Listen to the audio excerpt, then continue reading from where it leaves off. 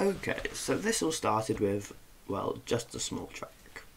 Now, I just wanted to make it a self-driving car, which can just, well, drive itself through a track, and quite quickly as well, as a slow one is pretty easy to make. So I'm just making a quick track so I can just test the car that I make in the future.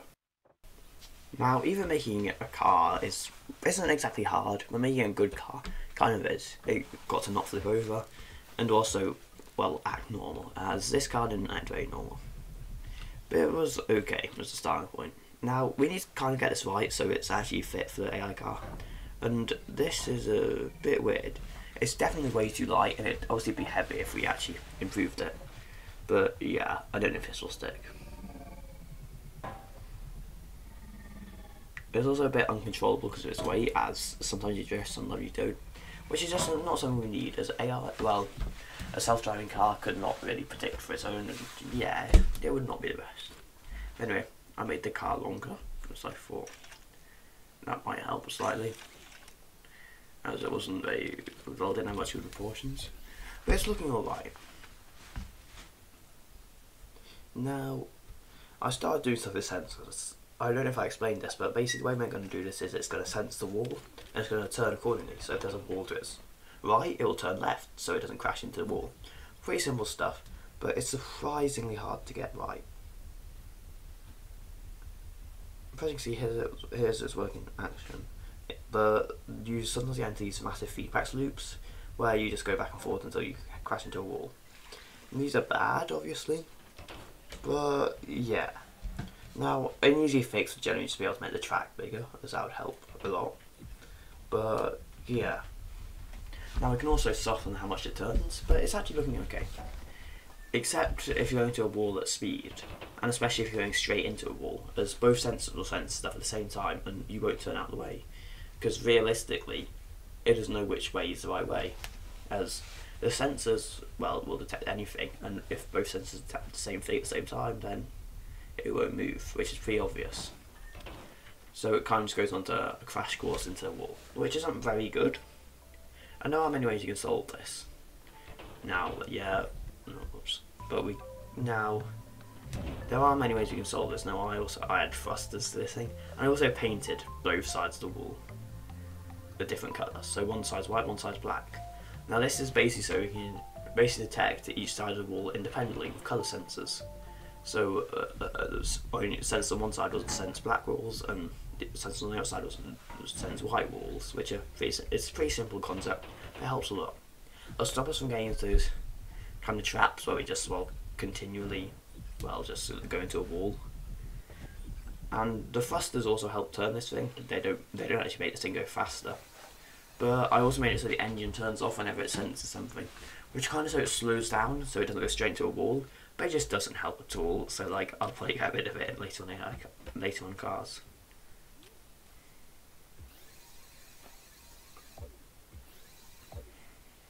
Now there are many things wrong with this prototype generally, that it just can't go fast, and we're definitely going to solve this later on though.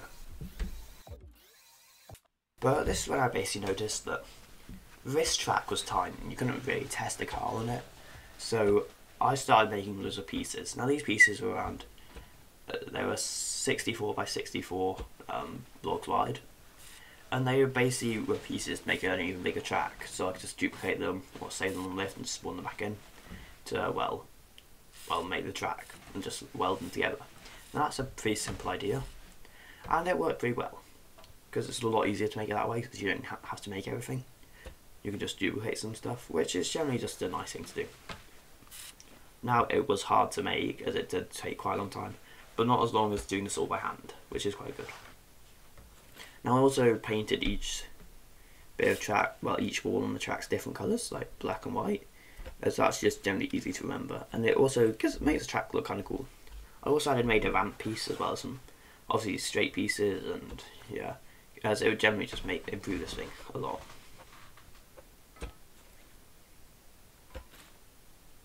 And it generally made quite an interesting track in the end.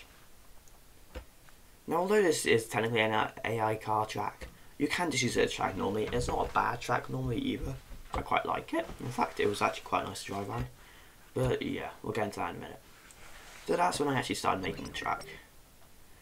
Now it basically was just a combination of obviously up and downs and lefts and rights. Although actually I only used left. I only went left in the whole thing, which simplifies this thing a lot, and also is quite useful later on.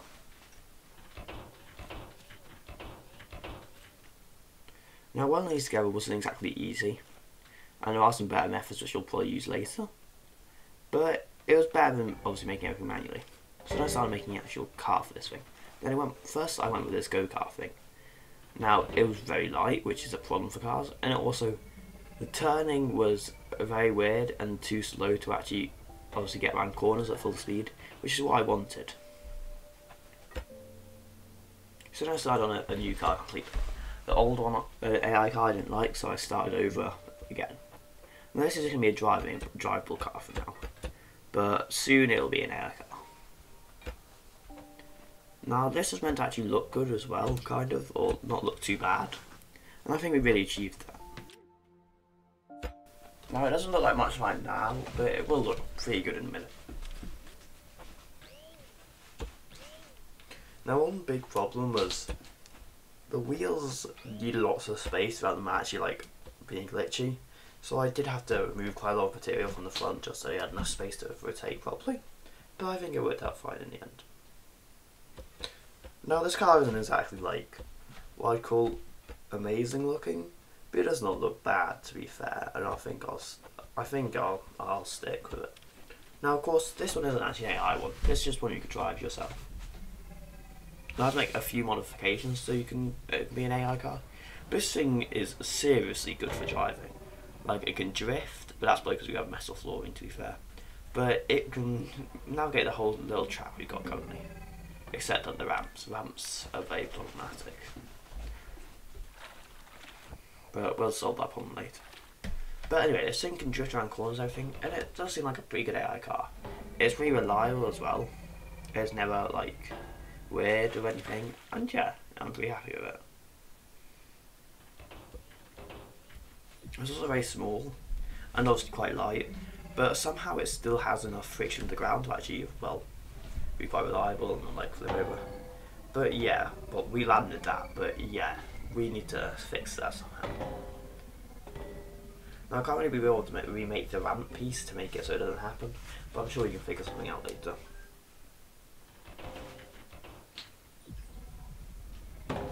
So I did try to add this like rotating bar at the front of the vehicle to try that would kind of like rotate and just like instead of you like flying away when you hit a ramp, you just like go up it quite well. But that's not quite how it did. But anyway, we need to actually finish this track because even though I'm having quite a bit of fun, it is currently quite small, a bit too small. Now I used a mod called the mod pack to get this thing, which basically lets you fly. It's called an anti-gravity something, I don't know what it's actually called. But it's quite useful as I can now fly around to weld these rather than building scaffolding to actually like build stuff that's higher in the sky. And it's very good. Obviously it's mostly to help me build, it's not actually to help me help with the AI car, so this build still is unmodded. It's just generally one of those tools which just makes it a lot easier to do stuff, and it's way better using it than having to spend like another hour just building this by hand. But anyway, eventually I did finish this track and I do this, but I started to do this pretty weird thing. Not weird, I just had to connect two pieces of the track together, and it worked fine.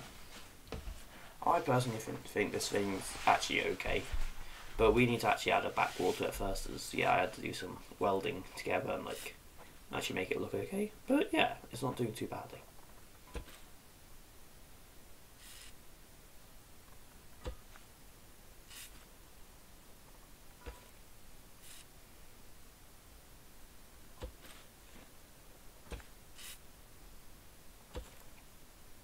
So anyway, as you can see, it looks okay. It's definitely not the best, but does it matter? No.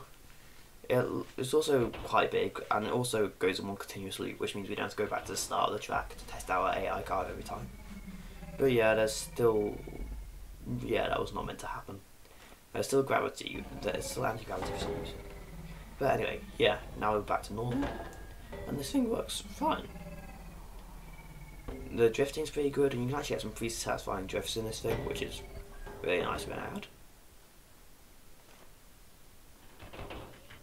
But yeah, ramps are still posing quite a problem, which you should probably fix quite soon. This is what I'm going to do now. I'm basically just going to add some suspension on the front of the vehicle with a rotating bar. Now, I hope the rotating bar is going to take in some of the impact energy maybe, but we'll see.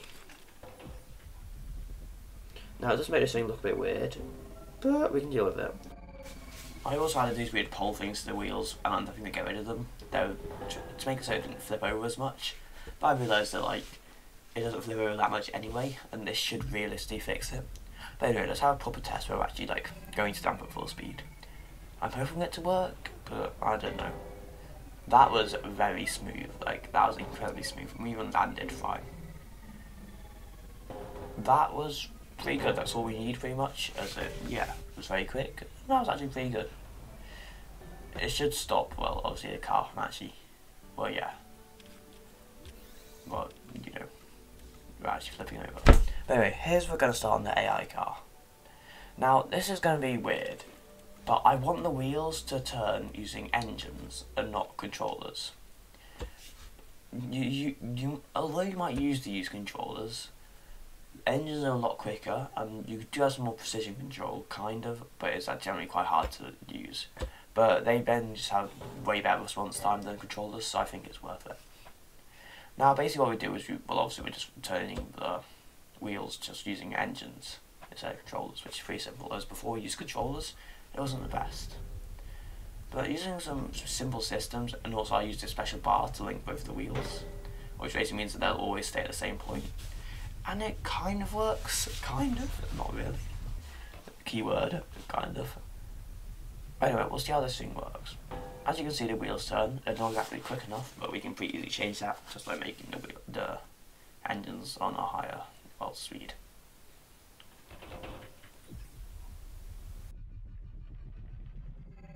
Now, the car is going very slowly at the moment, and that's why it's not, like, absolutely, like, flipping over on the ramps.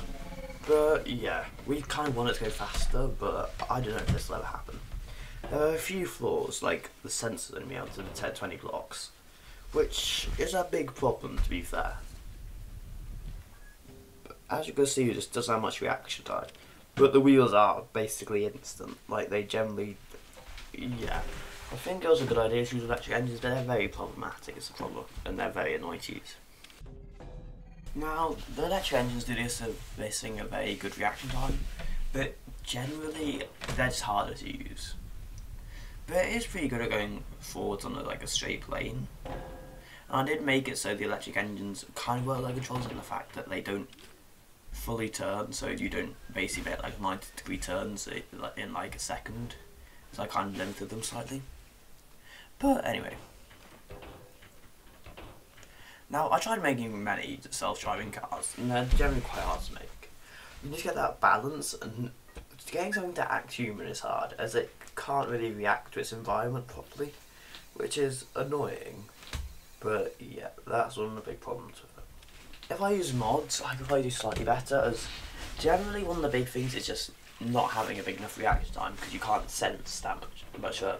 And for them, it's basically, I no longer sense this and be like sensing further in the future, as they know what turns to make, and well, a lot sooner than they actually would, which would generally be just a lot better. But it's not really, it's not really a problem, and I think it's generally, maybe the bad thing about it is the way I made these AI cars. Now, there are many ways to do it, and I've realised that maybe sensing a wall probably isn't the best idea, as we can't really increase the sensor range without using mods, which is, although it's a problem, it doesn't really matter. We could have probably done it slightly better, and I did have an idea for this at the end of the video, but it's slightly too late, and if I do a part 2, it'll be in that. Now, generally, obviously the problem with sensing is I had this new idea that basically turn based on what colour was underneath it. As in the middle of the track, there'd be no colour. But if it went further and further, the further and further away from the centre of the track, the darker the colour. So it'd be light grey, then dark grey, then black, like that. And then the darker the colour, the more severe the turn it would make. And it basically self-corrects itself like that, which is pretty simple. And that also means it doesn't have to realistically you have to be 20 blocks of a wall to actually sense it and actually turn. As even though when you're going slowly, 20 blocks is actually quite far. If you're going fast, like I do in my car, then 20 blocks is around half a second of distance, and that's quite a bit. But anyway, I did paint the track blue every turn, because every turn's a left turn. I basically just made it turn left every time, it sets the colour blue. And if I didn't make this thing faster, I could just make it so it did this further away from the turn. It basically is a pretty simple system. But anyway, although I was hoping to make a proper like self-driving car that can probably like race like other self-driving cars, we're definitely not there yet. It can't even navigate its way around this track, which is embarrassing. But it's just one of the problems with this. This is my other idea, where we have a dark red at the outer, dark red, dark blue on the outer bit of the track, and light blue and light red on the inner bit, and then there's no colour. So right now it's in a place which it thinks is okay to be, but when it goes into light blue it'll make a small adjustment, whereas when it'll go into dark blue it'll make a big one, as then it realises it needs to get into the middle of the track, and it's pretty simple. Now obviously, as you can see, this over adjusts and yeah, it does not work very well, but it is an interesting idea which I can probably carry on if I do a part 2, but I'll see. I've also got, there's something else I want to do before I do this again, and it'll probably be better to come back to this with an open mind. But anyway, I hope you enjoyed the video, and I'll see you in the next one. Bye.